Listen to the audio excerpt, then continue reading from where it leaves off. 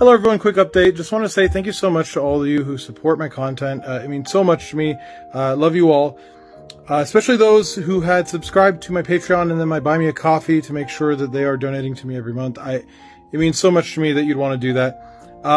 I've walked away from both of those websites. It was an ongoing issue with them.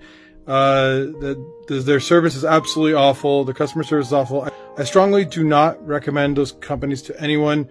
Do not use those companies. They are awful companies.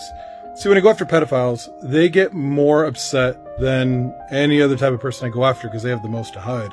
There was one targeting people who are subscribed to my Patreon and Buy Me a Coffee, and I don't want to put you guys in danger just for supporting me.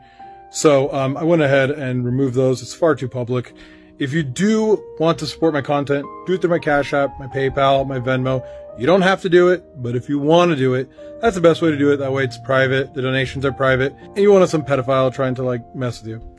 Patreon and Buy Me a Coffee did absolutely nothing to protect my subscribers, and therefore I cannot work with them. You remember, you don't have to do it. I'll still make my content, even if I make absolutely nothing doing this. But to those of you who consistently do, you don't know how much I appreciate you. Love you all. Hello everyone, quick update. Just want to say thank you so much to all of you who support my content. It means so much to me. Love you all. Especially those who had subscribed to my Patreon and then my Buy Me a Coffee to make sure that they are donating to me every month. It means so much to me that you